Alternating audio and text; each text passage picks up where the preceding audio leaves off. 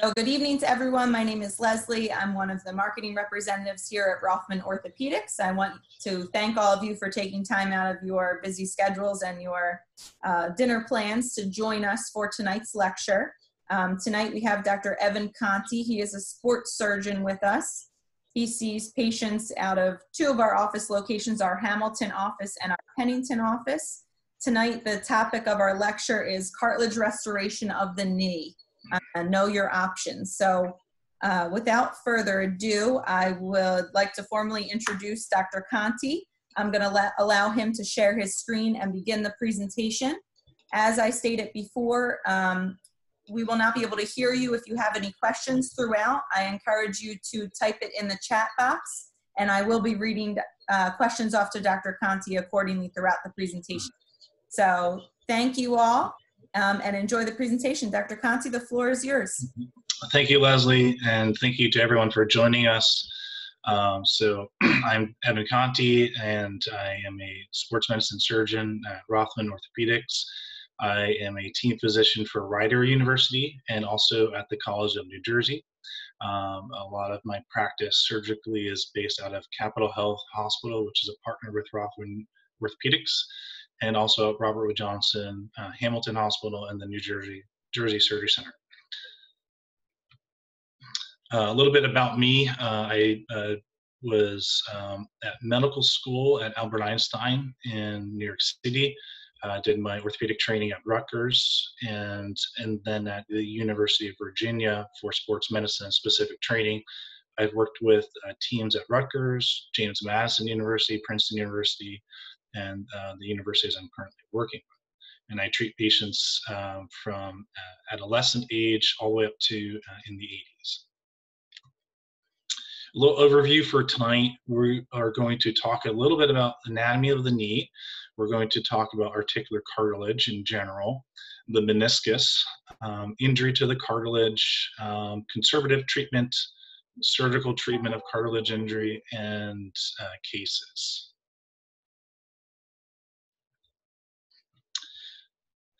So the knee is the focus of the talk. Articular cartilage is present in the entire, all of the major joints, including the shoulder, in the hip, in the ankle.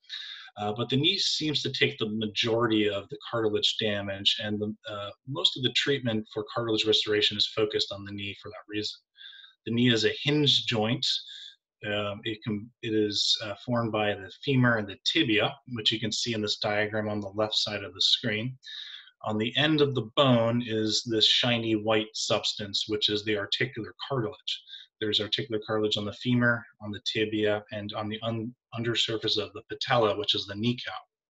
And this substance, in addition to the meniscus, forms the cushioning system within the knee.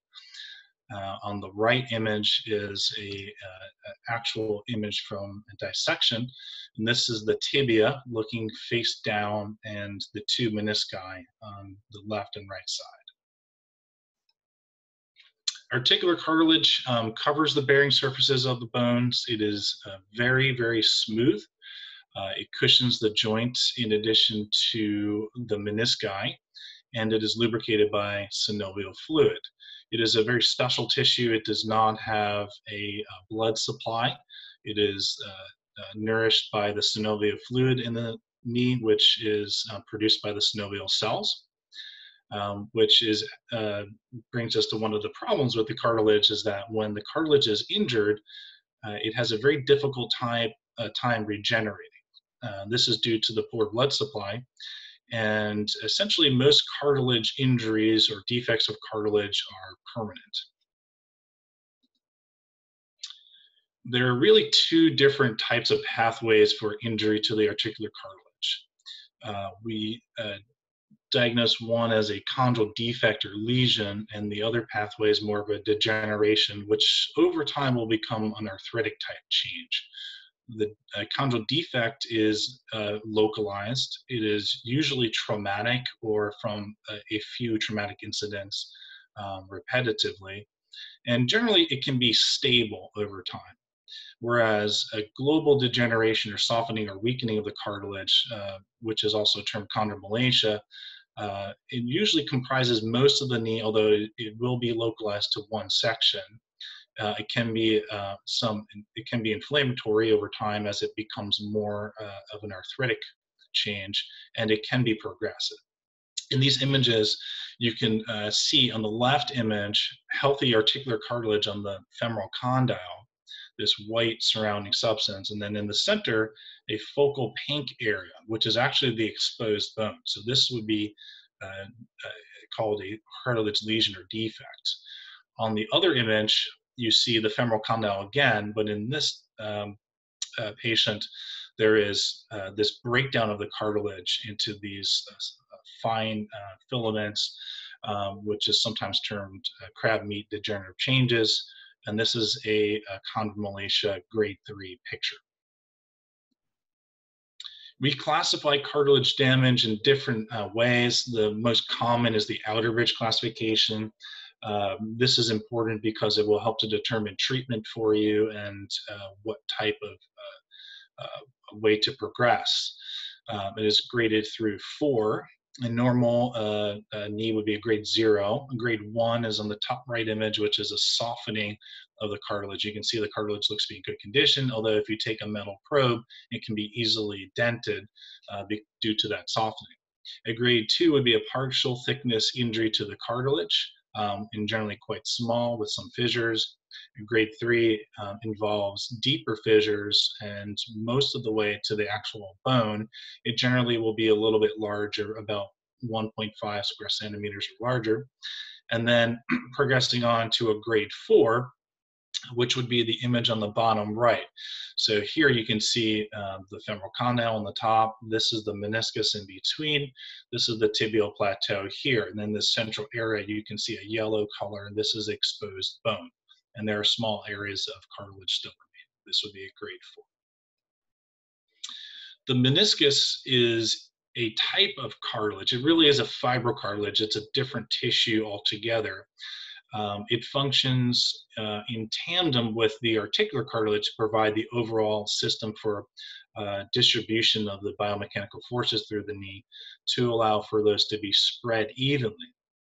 On the image on the bottom left, again, the tibial plateau is interesting to see that the entire tibial plateau is covered by cartilage, but the meniscus overlying it actually covers, for example, on the lateral side, more than half of the cartilage. So you can see how important it is to have this intact meniscus to help with the cartilage together to provide the appropriate biomechanical cushioning. Cartilage injuries will present with localized pain. There will be a swelling of the joint, which is called an effusion, and this, or sometimes called water on the knee. This can be a transient phenomenon where it comes and goes. There generally will be clicking, popping, or locking of the knee. This is due to the disturbance of the smooth gliding of the cartilage due to the defect. And there will be difficulty with activity. For example, if there's a localized lesion in one area of the knee, when that area of the knee is under pressure, for example, if the knee is bent and the area of cartilage damage is in the back of the knee, it may hurt the patient when you're standing from sitting, because the knee will start in a flexed position and you'll press through it as you're standing. Conservative treatment for cartilage injury is really the first line in almost every case other than the most extreme. Conservative treatment consists of multiple different modalities, usually used in conjunction with each other based on the patient's specific presentation. We will use a combination of pharmacologic treatments such as NSAIDs, which is non-steroidal anti-inflammatory drugs, the most common of which is ibuprofen or naproxen. We will use Tylenol. Injections are an option. Cortisone is a treatment. So is visco, which is viscosupplementation, an injection of a natural product to the knee. And also something called PRP, which you may have heard. PRP is actually platelet-rich plasma. It is a collection of the venous blood from a blood draw from the arm, which is then centrifuged, concentrated, and certain aspects of that concentrate are injected into the knee to provide a biological treatment. This is a newer type treatment. It is generally not covered by insurance, and it is still somewhat investigation. An unloader brace can also be used. This is a type of knee brace that will help to move the pressures of body weight from one side of the knee to the other side to offload a damaged and painful area. Physical therapy is certainly a major aspect of non-operative treatment. Strengthening of the muscles around the knee will help to improve function. It will also help to balance the muscle pressure through it. For example, if there's a weakened quadriceps relative to a strong hamstrings, that can provide a detrimental effect on the knee.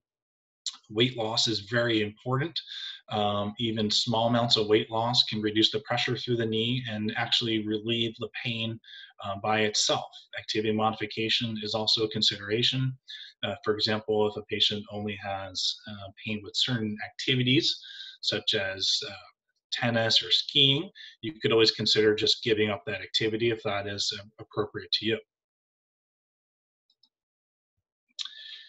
On the top here, we can see a few images of what an unloader brace looks like. These x-rays of the knee are actually more of an Dr. arthritic Conte, situation, so this is a little bit different, but the quick. concept is the same. On the top left x-ray, you can see a knee joint here with contact or pressure between the femur and the tibia of narrowing. So in this case, this would be an arthritic type picture where there's actually loss of the cartilage. But what will happen is if you put an unloader brace on, it allows for a lateral motion of the tibia.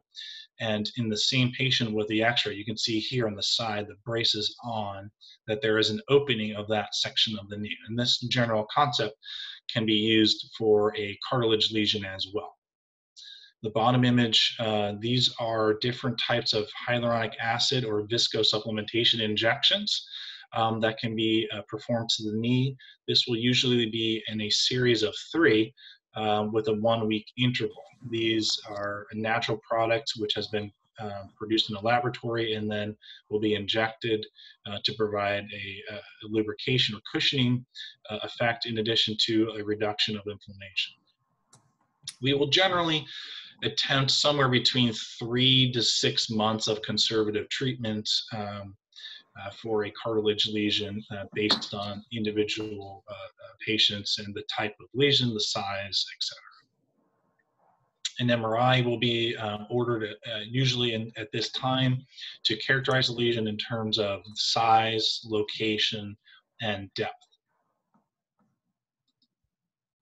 If these different methods are unsuccessful and do not provide appropriate relief of pain, mechanical symptoms, and swelling, then surgical treatment will be indicated and discussed. Cartilage surgical treatment is broad. The goals overall are symptom relief, relief of pain, congruence of the joint or restoration of that smooth surface of the end of the bone, and also to prevent additional deterioration, which is very important. There are 5 procedures which are currently used. They are in a spectrum, the first of which is called a chondroplasty or debridement surgery. There is also marrow stimulation with or without augmentation, which is a newer aspect of this. This is also known as a microfracture.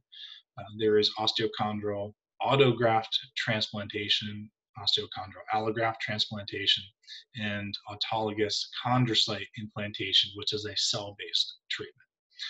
There are abbreviations for these treatments, which you see to the right. These you may come across on the internet if you're searching for different treatments, such as OAT, or known as OATS.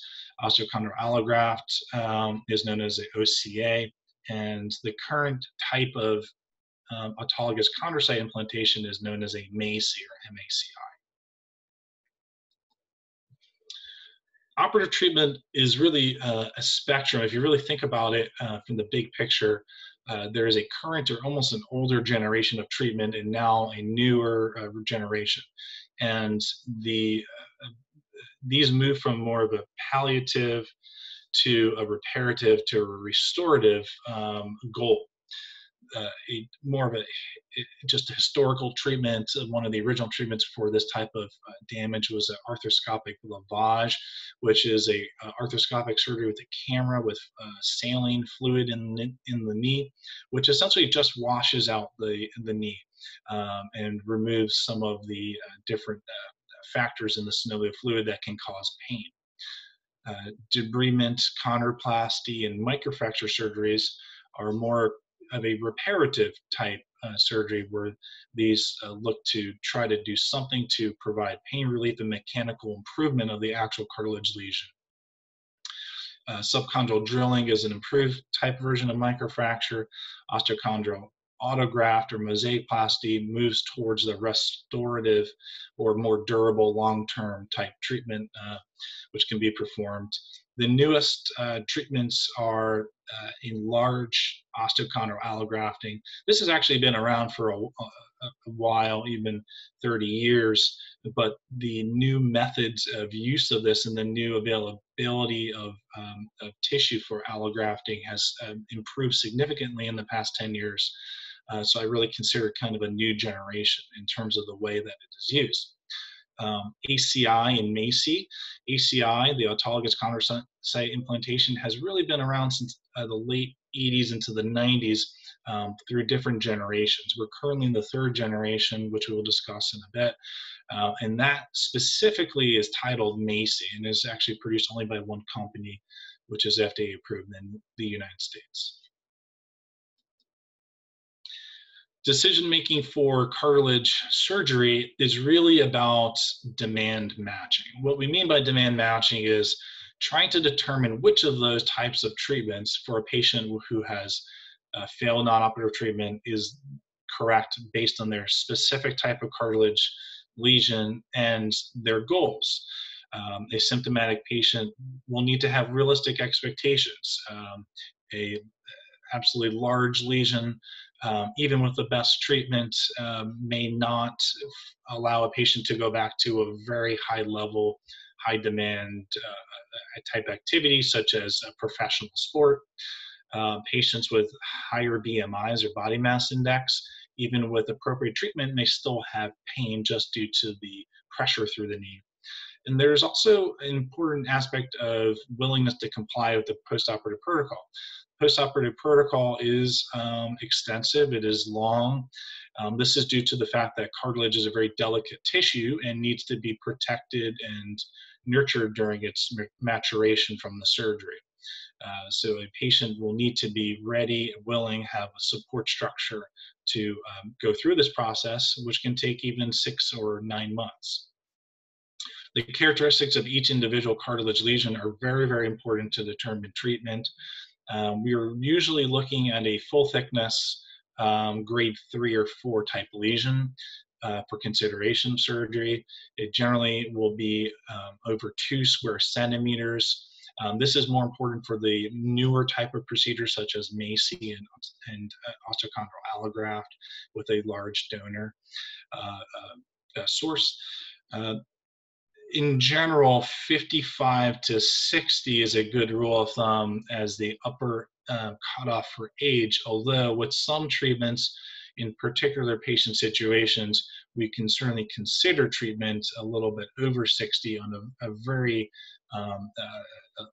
specific basis.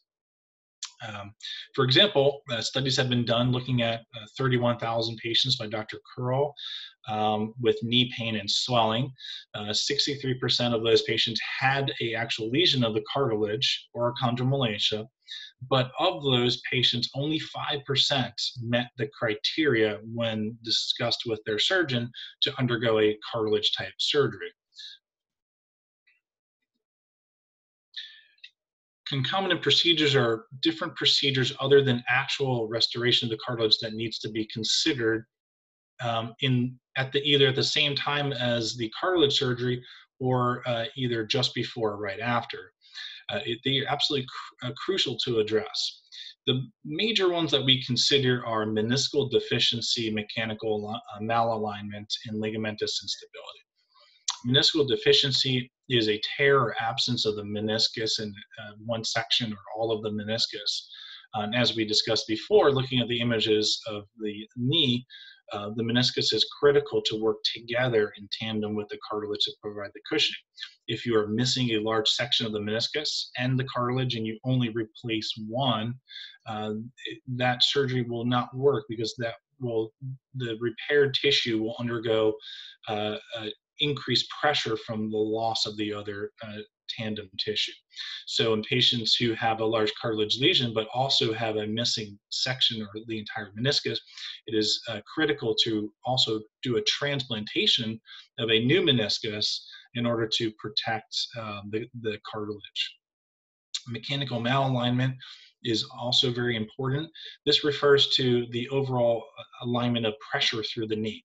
For example, on the image on the top right, when assessed by the surgeon in this x-ray of the knee, most of the pressure is going through where this line is right here.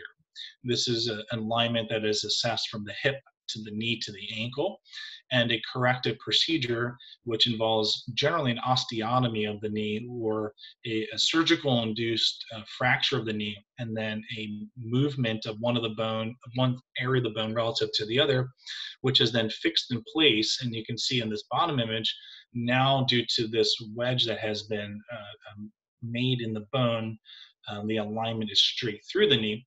What this does is balance the pressure from this area here in this medial compartment and allows more of the pressure to be offloaded to this lateral compartment, which is likely healthy and with good cartilage and a good meniscus. Ligamentous instability refers to injury of one of the ligaments, which are connective tissue, essentially like a rope on the side or in the center of the knee, which allows for the two bones to stay in alignment with each other through a range of motion. If you have a significant injury of one of the ligaments, this will allow for the knee to overpressure one side, and if this is not corrected and there is a cartilage procedure in that area, then it can fail because of the lack of balance of pressure throughout the knee. So essentially what we're looking to do is to normalize the knee, reduce other areas of potential problems at the same time as the cartilage procedure. And this is something that we will discuss in the office prior to indicating a patient for cartilage surgery. And the image on the left here, you can see one of the concomitant procedures. This is a ACL reconstruction with a new ACL which has been placed in the knee, providing stability and support between the tibia on the bottom here and in the background, the femur. On the image on the right, this is an osteotomy. In this case, this is a tibial tubercle osteotomy, which is performed for improved stability of the kneecap and to offload the pressure through the kneecap section of the knee joint. Knee arthroscopy is a central procedure to most sports medicine, and certainly for cartilage, it is critical. This is because we can get a very good picture with an MRI of what is wrong, but there's nothing better than directly looking at the knee with the high definition camera that we have during the arthroscopy. So you can see on the right, you can see under the kneecap very well. You can see on the trochlea, which is this section of the femur, and in both the medial and lateral compartments of the knee. Essentially, you can see almost all of the articular cartilage quite well, and you can also characterize the damage to a much more specific level. So the first treatment that we'll discuss is chondroplasty or debridement. This is a procedure which is done during an arthroscopy, where a surgeon will take an instrument to remove unstable sections of the cartilage. So it's more of a removal or smoothing surgery. A unstable flap of cartilage, for example, if this piece of cartilage is loose and hanging down, this can be trimmed off. On the image of the right, on the right, where this is more of a chondromalacia, such as a grade 3 with the softening and crab meat type changes. This can simply be treated by using this device called a shaver, where we just remove those loose sections of tissue. This is a same-day surgery. It generally is quite quick. It can take even 15 or 20 minutes and is outpatient. And recovery is usually also quick, maybe a few weeks to 1 to 2 months at most. During the surgery, when the cartilage is removed, there's a pretty good short-term benefit for most patients. 50 to 70% of patients will see a quite good short-term benefit. The rehabilitation, as I said, is quite quick, but it is a more limited and basic surgery. It is not reparative. We are not restoring or putting anything back in the defect of the cartilage. It does leave exposed the subchondral bone, and it's unknown if leaving this long term will lead to further damage of adjacent cartilage or the meniscus. We definitely do see that, but it doesn't happen in all patients. On the image here on the left, this is a chondroplasty where a cartilage lesion is full thickness. You can see the bone exposed in the center of the femoral condyle. In this surgery, what we're doing is removing unstable flaps and providing good vertical walls, which help to shoulder the lesion and help to, even though there's a defect, allow for cushioning. On the right, again, more of a softening or smoothing procedure to any loose cartilage. The next procedure we'll talk about is broadly termed marrow stimulation, but commonly known as a microfracture or micro drilling. It can also be done as an abrasion arthroplasty, where a device will scrape the edge of the bone and allow for bleeding. What we're doing in this case is actually allowing for a natural healing response from the bone. Allowing the bone marrow to come out by making either small holes or by scratching the surface allows for a production of a type of repair tissue to fill in that actual pothole there. And the images on the bottom, this is a microfracture. There is a special sharp pick which is used to penetrate into the bone and allow for the bone marrow to leak out. The pros are that it is very inexpensive. It is not technically demanding to the surgeon. There is very low surgical morbidity. It has a long track record, is one of the early treatments that was offered for cartilage lesions, and it is quite good actually in the short term. The problems with this treatment is that really it is inferior in terms of the type of tissue that is formed in the repair. The tissue that's formed in the repair is more of a repair fibrocartilage. It is not very durable. It is a good surgery for a relatively small lesion, generally under 2.5 or 2 centimeters, with good shoulders. Will do well with a microfracture in the right patient. These images demonstrate what is going on biologically quite well. These small holes are formed which penetrate here into the spongy area of the bone. In this area of the bone, there is bone marrow. Cells are present which can migrate into this clot that forms, in addition to growth factors, and allow for a restoration of a repair tissue, which is on the bottom right. This is a microscopic picture, bone on the bottom and a reparative red cartilage on the top. Outcomes are relatively good. You'll see most of our clinical studies show that most patients have good to excellent results for about 2 to 3 years, and then there is a steady creep or deterioration in terms of the outcome. Young patients tend to do better. Smaller size lesions tend to do better as well, and a short duration of pain or symptoms generally does well, usually less than 12 months. It's been a type of treatment for professional athletes for a while. Most of the studies on athletes in the National Football League or in the NBA show a good ability to return to play, at least for some seasons, but then a deterioration again around 2, 3, or 4 years. Moving on to the newer generations, such as the large osteochondral allografting and ACI and MACI, which is going to be a bit of the focus on this talk. Osteochondral autograft mosaicplasty, or OATS, is simply a transfer of bone and cartilage from one area of the knee to an area of the knee which is deficient.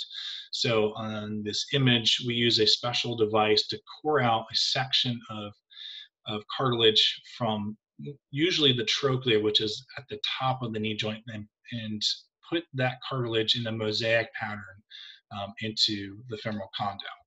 It seems counterintuitive, but the idea is that certain areas of the cartilage do not receive the same amount of pressure, and would tolerate a missing section of cartilage better than other areas.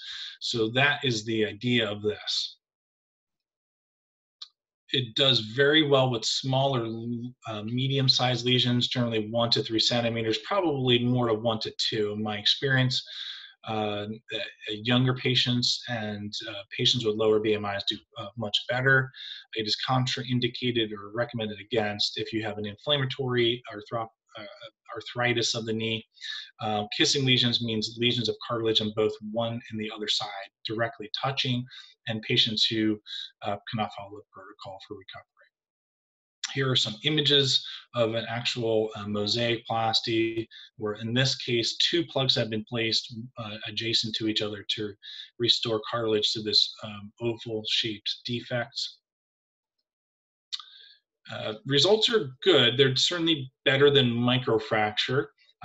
Essentially, it comes down to if the surgery is performed well, such that the plug is placed flush with the adjacent cartilage, the results can be durable and long-lasting.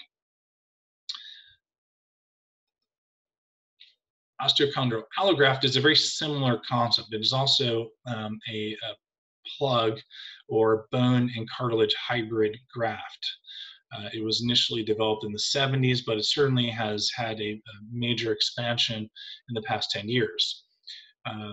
What we're doing in this case is actually like a tissue transplant, similar to, for example, a kidney transplant. But in this case, because the chondrocytes, the actual cells within the cartilage, are immunoprivileged, which means that because of the lack of the blood supply, your body cannot really see that it is a different person's cells. So we take advantage of that property and allow for those cells to be transplanted into the patient without worrying much about rejection. Rejection is theoretically possible, but it is mostly related to the bone side. The bone will over time be replaced with the bone of the patient, but the cartilage will stay behind. The limitations of this is that it is scarce. We need to actually find cartilage and bone from another person. It is expensive, and sometimes there can be incomplete incorporation of the bone. These grafts are available fresh, which means they're just simply refrigerated. They can also be frozen, and they are cryopreserved. The fresh preserve the highest percentage of live chondrocytes, so the viability and the long-term duration of that graft would be best, and that is generally what I use for my patients. And a very interesting type surgery because that cartilage will remain alive and live on for many, many years. Here is an example of a surgery involving a large allograft. One of the major benefits is that we can obtain an entire aspect of the knee. For example, in this image on the left, this is a femoral condyle in its entirety. You can even get the entire end of the femur bone involving both condyles and the trochlea if you want. This allows for the surgeon to restore one area, 2 areas, or even more within the same knee from just one graft. So it is quite beneficial for patients who have larger areas of cartilage damage. On the image on the right, this is an MRI. This is a sagittal image, which is a lateral from the side looking at the femur here on the top, the tibia on the bottom, this black triangle with the arrow. This is actually the meniscus, but this right here is the transplant. So you'll see this is where this section of bone was removed. This section in the center is from the donor. And along this edge, this gray color coming around the curve, this is actually the new cartilage. The outcomes for an osteochondral allograft are very, very good if the surgery is done technically well. If there is no rejection of the bone or reaction, then the graft can be very, very durable. Many years of a good symptom relief can be expected. Some studies even show over 10 or 15 years, even up to 20 years from some studies out of England, that the grafts have been viewed again during a second look arthroscopy and look essentially the way they looked when they were implanted many, many years ago. This can have a higher risk of failure in bipolar, or the kissing lesions, where there are two adjacent areas of cartilage that need to be restored. And again, if there is limb malalignment or in patients under workman's compensation, generally do not do as well. We move on now to autologous chondrocyte implantation in MACI, which is a very exciting new treatment, which has been approved in the United States in the past few years. This third generation, the prior generations of ACI have been approved for much longer. This is a cell-based treatment. So what's interesting about this treatment is that it involves using your own cartilage cells and then having these grown in a laboratory to expand the amount of cells and activate the cells, and then they are reimplanted into your knee. So it is your own body, it's your own tissue which is being essentially engineered and returned to you. It does form a different type of repair than, for example, the microfracture. This is a hyaline-like. It is not exactly the same as the original hyaline or articular cartilage that was present at that site before, but it is very similar and much more similar than fibrocartilage. This also allows for improved mechanical aspects of the repair site and durability. It is very versatile. It essentially can treat almost any size lesion and in any location of the knee. For example, surgeons will generally have increased technical difficulty with lesions on the patella or the kneecap just due to the shape, or on the trochlea, which is the area of the femur that the kneecap articulates with. And the ACI or MACI is very, very effective for these areas because it can conform to those changes in shape quite well. It does have some disadvantages. You do have to have healthy surrounding cartilage. It is a two-stage surgery. So this is one of the only surgeries that we discussed that is actually two stages, because it initially requires a biopsy, which can be done arthroscopically through small incisions in a minimally invasive way. And the actual implantation will be performed usually about 4 to 6 weeks after the initial surgery. The 3 generations, the first was covered with periosteum, which is actually a connective tissue which lines the bones. This was technically challenging. There was also problems with taking that lining off of the bone and pain that can be associated with. So the second generation was to attempt to do this cartilage cell-based treatment without having to take the periosteum. A collagen membrane was developed, which was less morbid of a surgery. And now we have the benefit of the newest generation, which is the matrix assisted, or the MACI, which uses a biologic scaffold which will dissolve over time and allow for those cells to grow into the defect. So here's an example of early generation ACI. Here's a femoral condyle with a full thickness lesion centrally, and that periosteal type patch is sewn over it with these small blue sutures. Underneath this patch is injected the cells. The problem is, and you can almost see it on this image, that there's an uneven distribution. Some areas of that cell-based liquid may concentrate in some spot, but then not fill one area, and that can lead to uneven growth of the cells. The benefit of the newer surgery, which is the MACI, is that the cells are very uniformly distributed on this membrane, and the resultant growth of the new cartilage in the defect is very predictable. The current outcome studies are very, very good and very promising for this technology. It is currently FDA approved for moderate to large lesions, which are defined as greater than 2 square centimeters. They will need to be full thickness and associated with pain and impaired function. A non-operative treatment is generally needs to be attempted before consideration of the surgery. It is currently FDA approved for patients 18 to 55 years of age. It is able to be performed, patients will need to strictly adhere to the rehabilitation, which is, of all of these surgeries, the most technically difficult because it is very, very rigorous. It is very specific. A good physical therapy team will be required. Here's an overview of the MACI procedure in a patient with a defect, such as this one on the femoral condyle. Cartilage will be biopsied or taken from these yellow areas of the knee, again, in areas where there is very limited contact, which can be well tolerated. The cells are then shipped to a laboratory and expanded or grown. And when the implant is ready, it will be implanted through a small arthrotomy or actual full incision to fully visualize the defect and implant the tissue. Here's an overview again of what happens over time. So in the image here on the right, this is a full thickness lesion. Here's the cartilage. The yellow is the bone on the bottom. The membrane is in and the cells are in. Initially it is lower down and the cartilage is surrounding it. Over time the cells will start to grow and eventually fill all the way to the top of the defect. It is useful for treating lesions of the femoral condyle on the lateral or medial side, on the kneecap, the patella, and also on the trochlea. It can be used even with some small amounts of bone involvement, but generally one of the difficulties is that, and downsides of MACI is that it does not do well if there is also a lesion or poor quality of the bone just underneath that missing cartilage. The recovery and the maturation is over 6 to 9 months.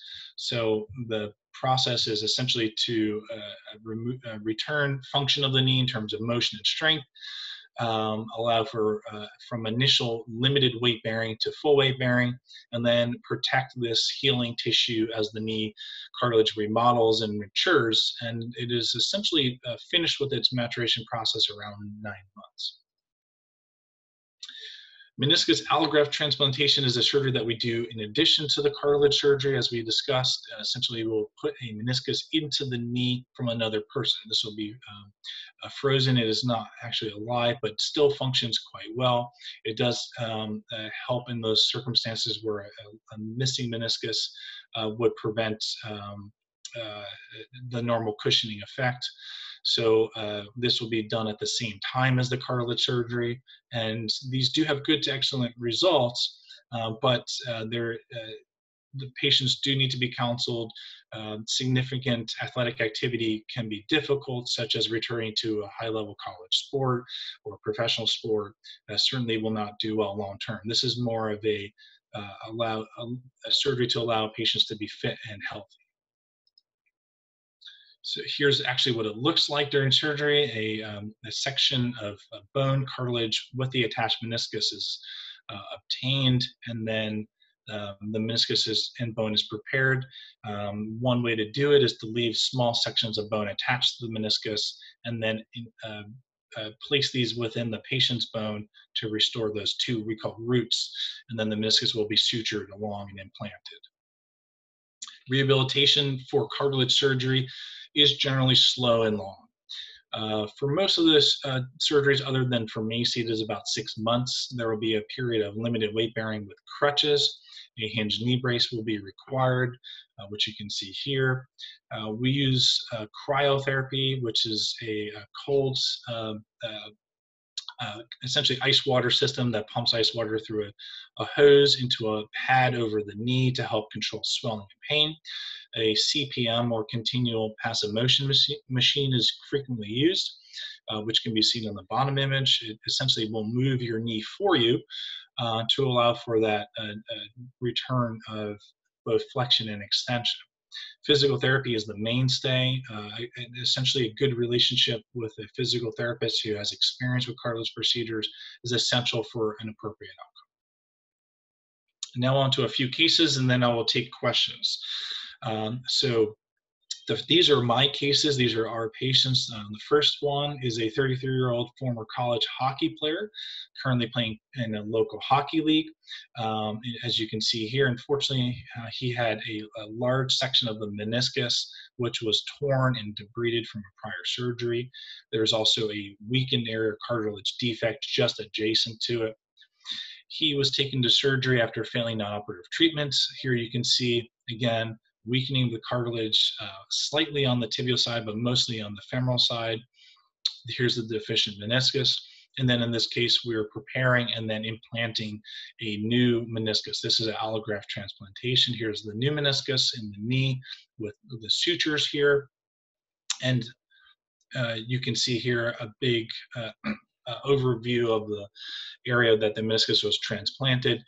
Take note on the image on the left of the entirety of the tibial plateau here. This cartilage is exposed all the way to the edge, and with the new meniscus, we're able to cover it the way that the normal anatomy should be. In this patient, there was an area of just some softening of the cartilage, but there was one full thickness defect here, and the surrounding cartilage has started to become loose and form flaps. So this one area here where there's more weight bearing, much less weight bearing up here, underwent an osteochondral allograft transplant with this plug here. So you can see this bright, shiny white plug that has been placed in and is now flush with the cartilage. This is a Macy case. This is a 20-year-old college basketball player who unfortunately had significant kneecap-related pain, had tried non-operative treatment for many months with physical therapy and anti-inflammatory medicines. We did injections.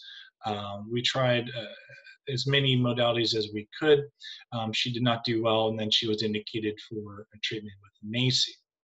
This is an image of the cartilage with the knee actually exposed here. Here's a metal probe. You can see that there's a large full thickness lesion. This entire area here is a flap. It is just lifting straight off of the bone and providing no appropriate cushioning here. And this leads to significant pain and swelling. This is prepared.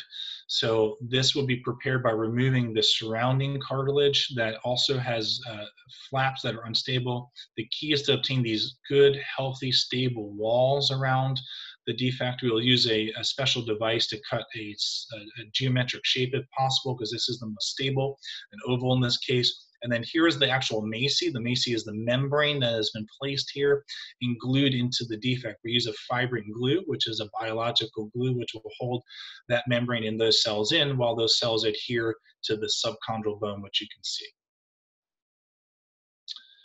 And here's the last case. This is a large or osteochondral allograft case. It's an interesting case of a woman who came to see us for a significant amount of clicking and popping of her knee, which has been present for many years, even 10 to 15 years. She had just lived with it, but it eventually got to the point where almost all athletic activities were limited. She was having trouble even with activities of daily living. She was having substantial popping and catching of the knee, especially in deep flexion where this lesion was. And here on the arthroscopic image, you can see that there is a bumpy appearance to the cartilage. In this case, this also involves the subchondral bone, which is why it has this very unusual appearance. Adjacent to this, just on the side of the bone, was actually a missing section of bone and cartilage, or a loose body, which was removed.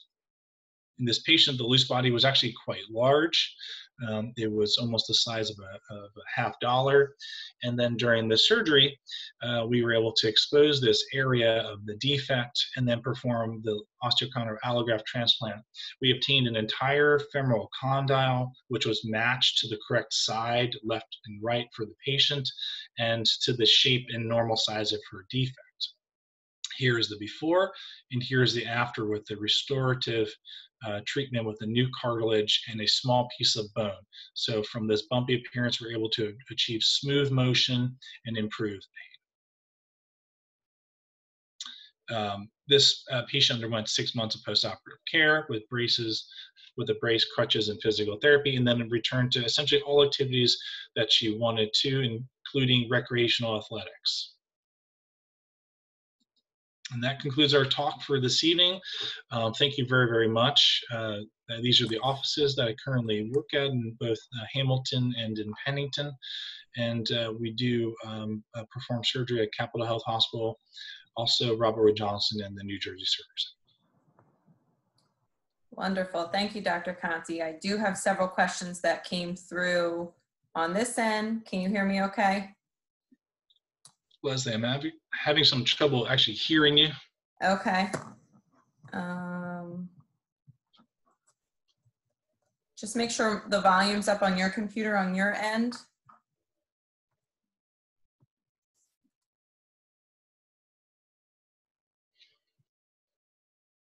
Can you hear me?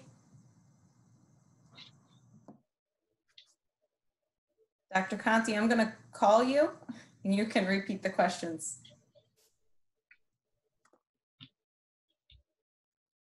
Hi. Hi. All right, I'm going to read off the, yes. Sorry, give me 1 second. Right, a little bit of feedback. I'll try to take it just as a phone. That might reduce the feedback. Wonderful. I'm going to read off some questions to you. We did have quite a few come through. Okay. Hopefully the audience can hear us okay. Oh, I can hear you now. I think it's working. Good. Okay. So many people are asking if they were told by a physician before that they have no cartilage and they are indeed bone on bone, would any of these procedures work for them? Probably not, unfortunately. Once you have bone, 2 areas of exposed bone, it's very difficult to treat under very limited circumstances of a localized bone-on-bone lesion. You could consider certain treatments, but probably not. Okay. Is there any age limit set on a candidate for a cartilage restoration procedure? Well, the only one that is definitive is for MACI. The FDA has only approved MACI for use in the United States in patients up to 55 years of age. It is being explored to see if we can increase that. But the other procedures could be considered for patients a bit older than 55, as long as the patient is very healthy, active, and the actual cartilage surrounding the lesion is still in quite good condition. So that would be a bit more of a specialized case, but it certainly could be considered. I would think anything over 65 to 70, really we're kind of getting out of the age that this might be successful. Going back to basic gel injections, for those that, for any of the questions we just asked, are no longer candidates, do you recommend a method that is better in comparison to some of the injection routes? In terms of the type of the visco versus another type of injection, or the timing? It doesn't specify. Okay. Well, generally in visco, there are 2 methods, either a one-time shot or 3 times, which is spaced over a 1-week interval between each shot. The studies show that the 3 injection series is better in terms of longevity of those injections. They generally will last for about 6 months, and you can return to get those injections every 6 months if you would like. And they are definitely a good option for patients who are not indicated for surgery, but still have a cartilage lesion that causes pain. And roughly how long do those visco supplementations last, or any sort of injections that people receive? Most of the time they last somewhere between 2, 3 to 6 months. Although I have had patients that, for whatever reason, have told me they've had relief for 12 or even 18 months. So I think it is variable. So you know, it's certainly reasonable to consider, and then you'll essentially, for your own need, determine how long it lasts after you've tried.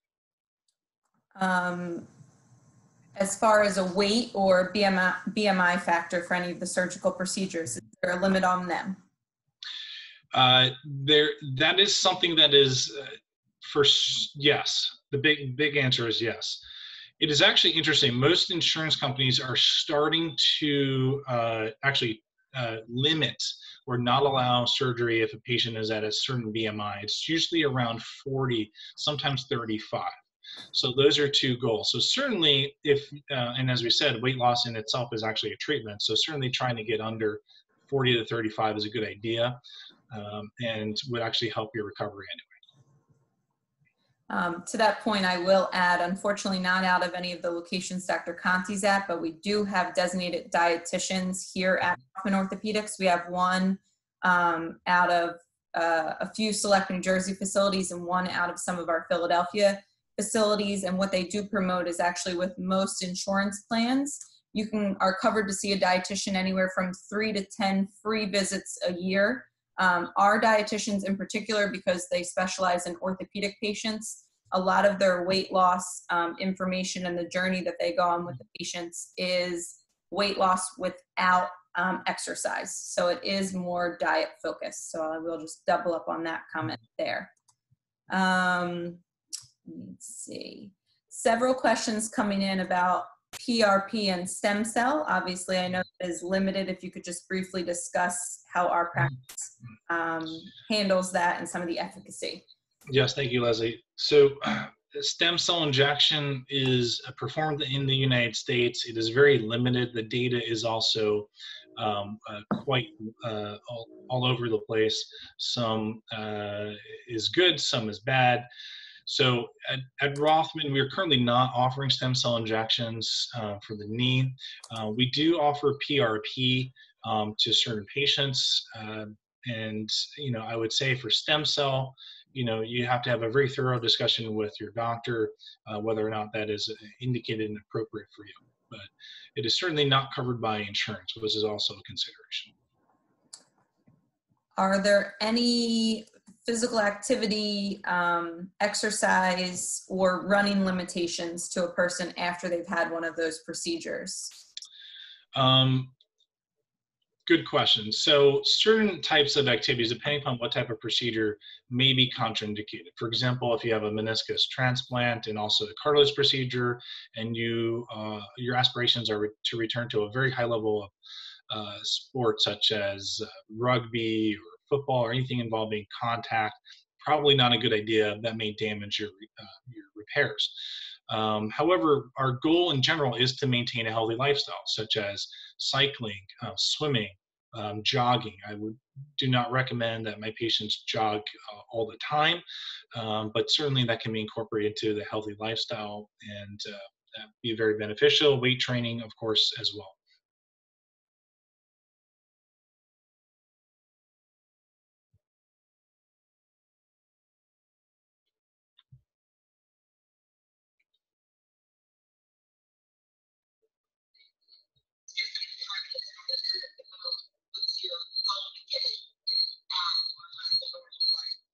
I lost you again. Can you just repeat that?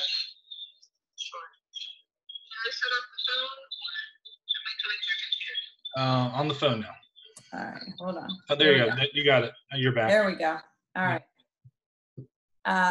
How thick is the meniscus and the cartilage at the end of the bone? Where do you need it to be post-surgically? What's the ideal width of it, I guess? So the thickness is different in different areas of the knee. And the patella on the kneecap, it is actually the thickest. It can be 5 millimeters in some cases, whereas on the end of the femoral condyle, it is maybe 2 to 3 millimeters and much thinner. And the goal is generally to restore that exact depth of the adjacent cartilage. I believe you did mention a cadaver meniscus. Is there any sort of restoration or regeneration options for a patient's current meniscus damage? Well, that would go under a meniscus repair. So in certain circumstances, we can repair a torn section of a meniscus, but we really do not have the technology to just replace one section within the meniscus. So generally, if the tear becomes very deep and almost to the involving the entire meniscus, then you have to replace the entire thing. Some circumstances you can do the repair where you're basically taking a tear, suturing it together, and allowing for it to restore.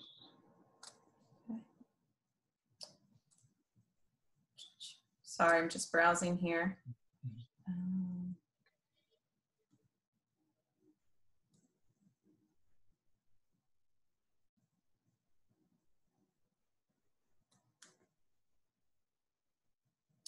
How much of the diagnosis relies on the size of the lesion?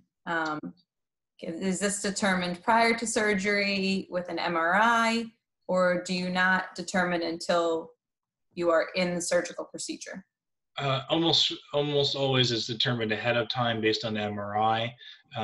Although sometimes we will do something called a staging arthroscopy, where we simply go in the knee with the camera as an individual procedure to characterize and measure the lesion in much more detail. And the size, it really determines which of those options is the best for you.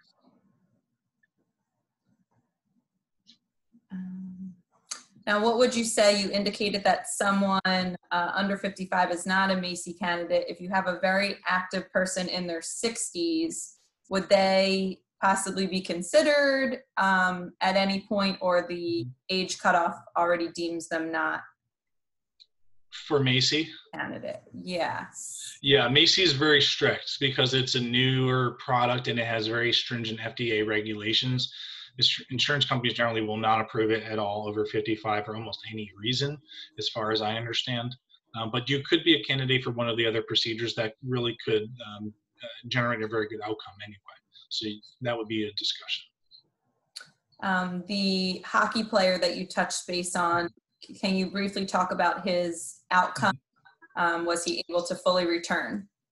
He's still ongoing, so he's still not fully recovered, but doing very well. So maybe in another talk we can discuss it.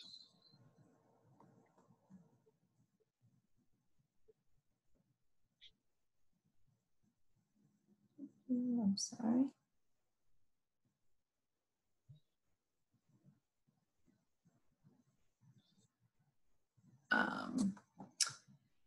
How long would you recommend someone getting injections before they look into some other one of these procedures? Somewhere around 3 to 6 months, based on the individual patient. You generally will, the attempt at conservative treatment is pretty substantial. The reason is a lot of patients will actually do very well with the conservative treatment and not require the surgery. So for me, somewhere in the 3 to 6 month range is appropriate.